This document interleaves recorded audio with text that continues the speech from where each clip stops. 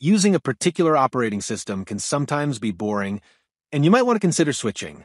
If that is the case, there are certain things you need to do before migrating to a new OS or even a new device. I am not trying to force you to leave the OS you're accustomed to and move to something new. This is for those who wish to try something new. For this video, we will consider what it is like to switch to Linux Mint from Windows, what you must keep in mind before switching, and how to do it.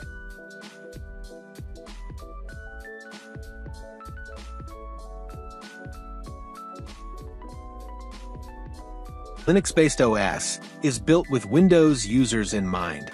You don't need to worry about the complexity of the Linux command line because about 99% of tasks are done with a Windows-like GUI. Users can navigate effortlessly through menus and settings and perform tasks without needing to touch the command line. The overall structure and interface of Linux Mint are designed to be new user-friendly. You would be impressed to see that most of your favorite apps had Linux versions which can be installed and managed through its GUI software manager.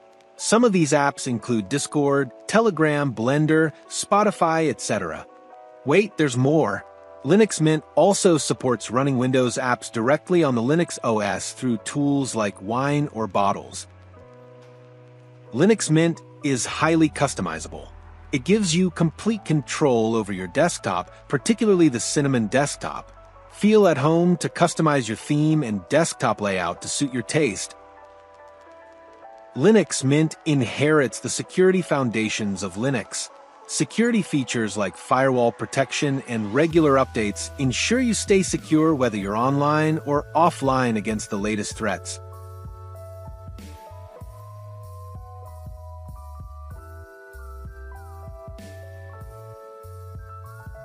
This is the most important step, as it helps us to recover your information in the future.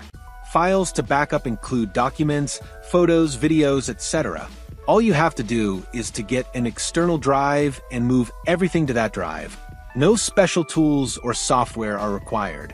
Just select and drag from the old OS into the external drive.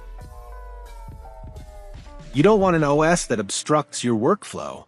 I mean, what's good is it if your backup data is incompatible with the new operating system. For example, Linux Mint has a LibreOffice that is compatible with Microsoft Office file formats like .docs, .ppt, .xls, etc. Hardware compatibility is another aspect to consider.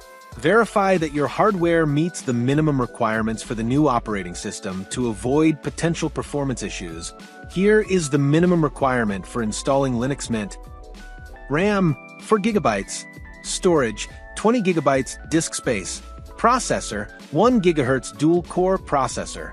Display resolution, 1024 by 768. You can manually delete your files or better still perform a full formatting. Note that this action completely erases everything stored on the drive. Ensure you already have a backup somewhere. If the new Linux OS doesn't recognize the drive, you can set the drive to unallocated. If possible, take out the drive you want to format and insert it as an external drive in a working system. Then use the disk manager to format it. Head over to the official page and grab the .iso file. Use it to create a bootable drive with the VentoE tool using an 8 GB flash drive. Now use the bootable USB drive to perform a clean installation. You should try out a live boot on a virtual machine, which allows you to try out the software before installing. That's all for now. If you enjoyed this video, which I know you did, ensure to give it a thumbs up, subscribe, and turn on the notification bell icon so you get notified when I upload new videos.